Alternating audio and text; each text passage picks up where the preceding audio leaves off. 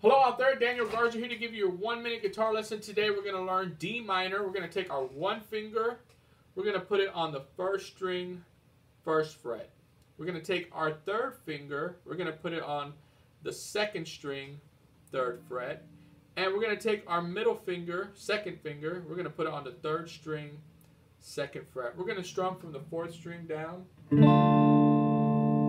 Okay, nice and clean. Remember to take your hand off the guitar, completely off, and for memorization you want to go back and find it. Okay, again, first string, first fret, second string, third fret, third string, second fret. As always, for guitar lessons, email Danielgarzamusic@yahoo.com. Thank you.